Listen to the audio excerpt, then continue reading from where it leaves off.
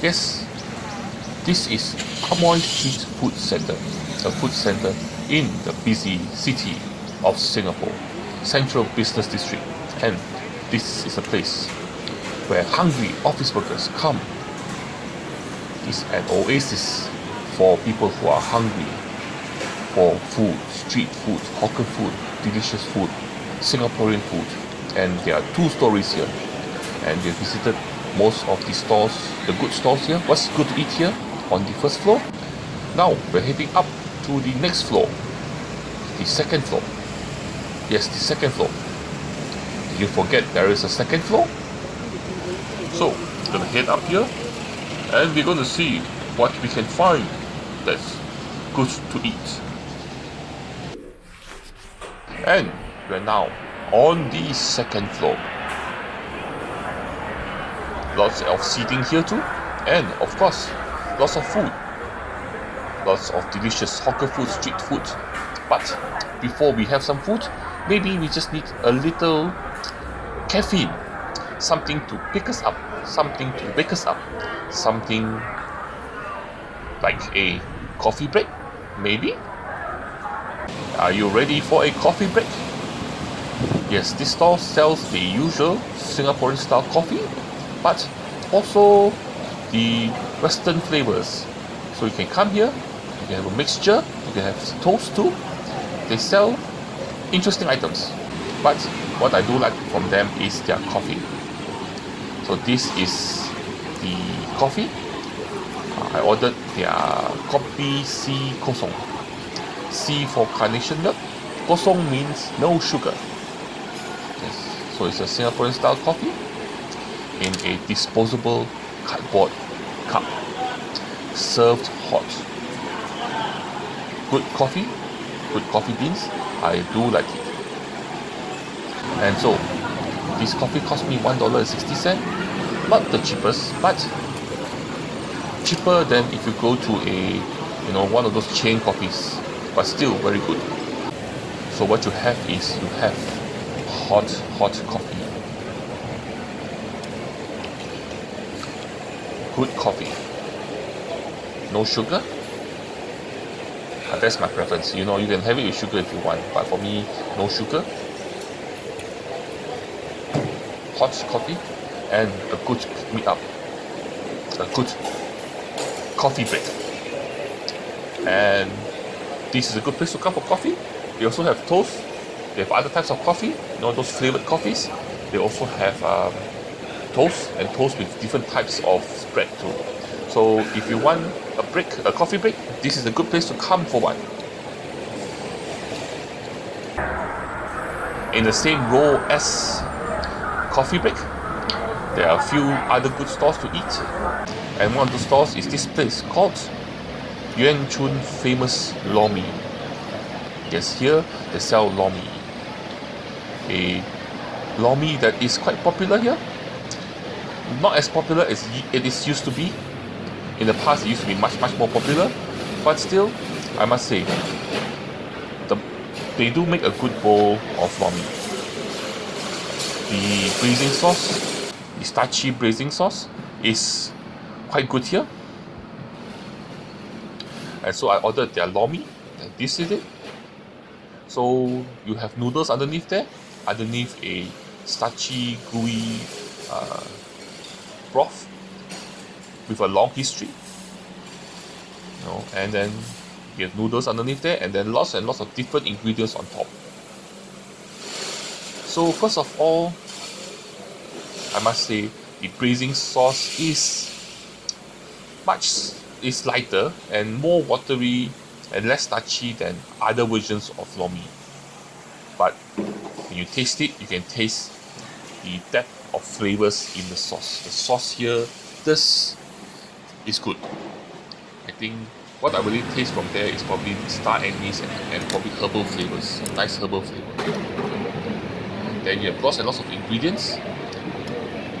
Pour in a bit of dark vinegar, give it extra vinegary flavor, and then you have the noodles.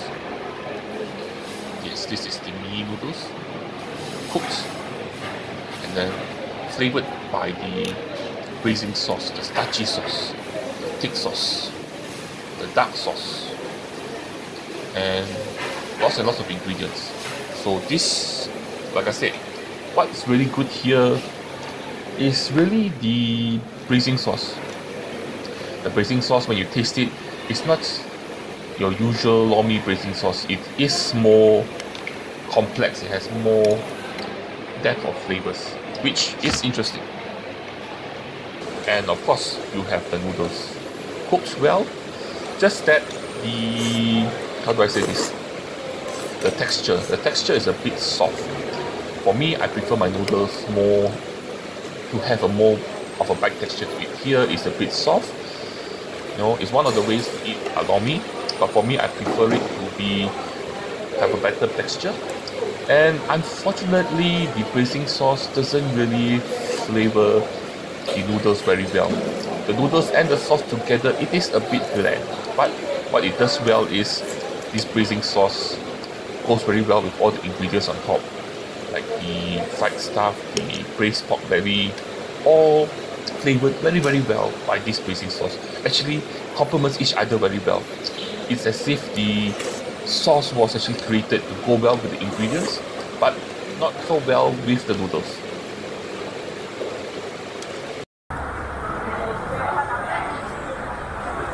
And just next door is another store here that has been here for quite a while, called Lee Sing Nasi Lemak. And here they sell Chinese style nasi lemak. And it's a very popular store that very, how do I say this, the items sells out very fast. So you have the usual items. So you have the nice coconutty rice, nice coconut flavor coming for it, savory. Then you have the thick, almost like a paste chili sambal. And then you have chicken wing, which are the three main ingredients here. Then I also ordered their ikan bilis and peanuts to give it the extra crunch, some omelette, and a fish fillet. So this is what I normally order when I have my nasi lemak. Basically around these few items. But what's really good here is the chili sauce here. So what's good about this is, first of all, the rice. The rice has a nice coconutty fragrance coming from it, and it's savory. And because of that, it goes very well with the sambal chili, which is like a thick paste, sweet and really spicy. Ikan bilis or deep fried anchovies and peanuts. So you have a nice firm rice, slightly coconutty flavor. The rice by itself a bit savory, then paired with that with a really sweet, spicy chili sauce. Then crunchy bits, which is the ikan bilis. And overall, I do say that it is one of the better Chinese style nasi lemak you can get in this area. So if you do like nasi lemak, you need to try the Chinese style, then come here and give it a try. And heading a few doors down is another store called Old Chai Chi Minced Meat Noodles. And at this store, they sell minced meat noodles. What I did was I ordered a large portion. And this dish is actually popular from Bedok, which the store comes from. And what we have here is a soupy dish. And you can see the soup here is a minced meat soup. And when you first taste it, there is a nice garlicky oil flavor to it. And this is a very good, savory, delicious, meaty soup. Then you have some chili with soya sauce, cut chili. But look at this. You have a very delicious, very flavorful soup. Clear soup, oily on top.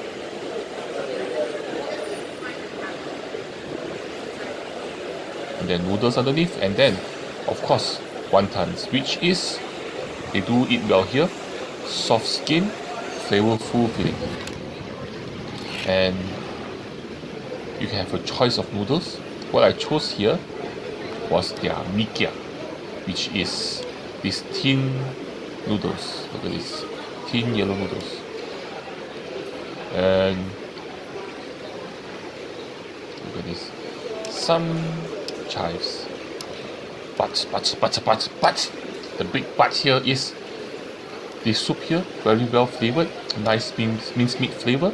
You have the noodles, which is supposed to absorb the flavors from the soup, and then the wontons, which is also cooked nicely, soft, tender skin, delicious filling.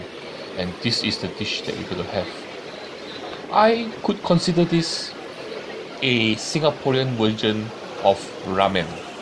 Yes, the Singaporean version of ramen. It looks like it, doesn't it? This is what I think of it. Three choices of noodles, mikia, which is this noodle here you see. Look at mee pok, which is the flatter version of this, and then kway teow. If I'm not mistaken, kway teow was the original noodle you ate with this type of dish, but now I like the mikia. It's a nice texture to it. Look at that. So let's first taste the soup.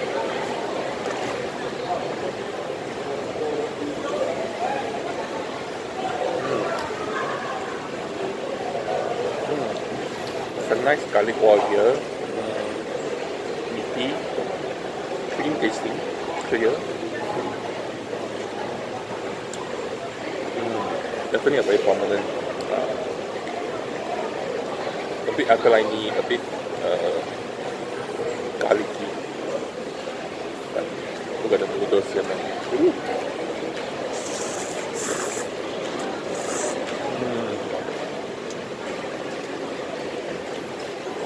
The noodle has a nice fried texture to it, chewy, with something.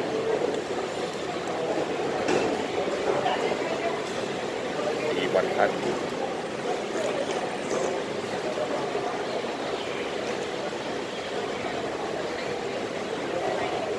Definitely the garlic oil there.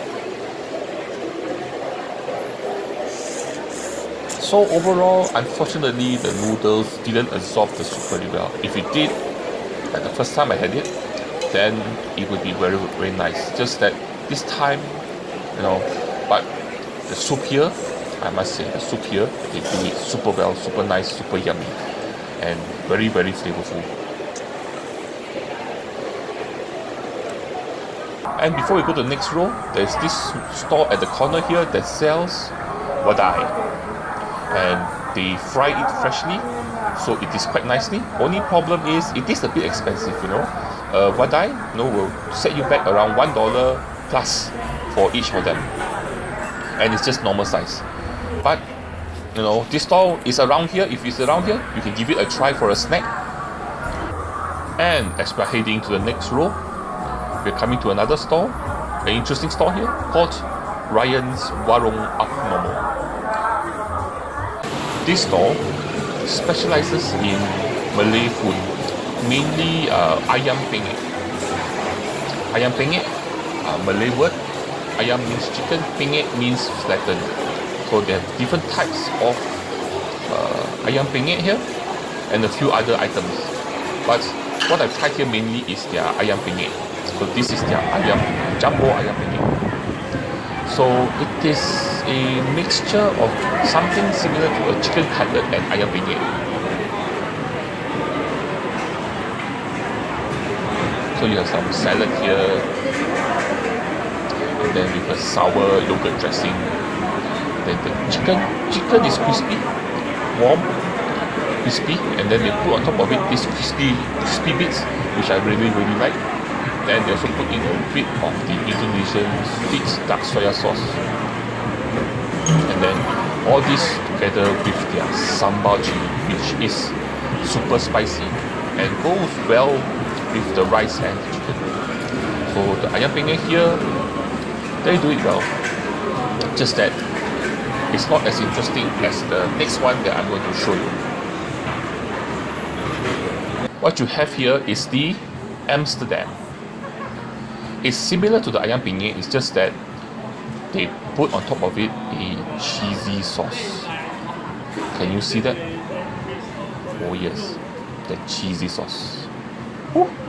You have the same chicken, just that you have this nice gooey cheesy sauce poured on top of the chicken. The cheese here has a medium flavor to it. Not too flavorful, but more flavorful than your normal cheese. But it's sweet, but somehow complements the fried chicken very, very well. And the chicken is something like a breaded fried chicken. So I must say, this is interesting, this is nice, especially if you like cheesy stuff. And goes well with rice. And then of course you also have the nice super spicy sambal chili, and also some crispy bits that they put there, and a bit of salad with the sour yogurt dressing. Overall, I must say, this is a very interesting and unique dish, and I quite like it. And so, this brings us to the end of our video here. As you can see, there are rows and rows of stalls here with lots of seating for you to sit down and eat the delicious food, hawker food, street food, Singaporean food at this food center, Amoy Street Food Center. There's just so much food that I really cannot cover all this in just one video. So stay tuned. Within the next few days, the next part of this series will be out, so look out for it. And as per usual, like, share and subscribe. I got Patreon, I got PayPal, support me on those. And lastly, but the most important thing, the thing that you have to do is to join me for my next food adventure. I will see you guys around. And girls, bye bye.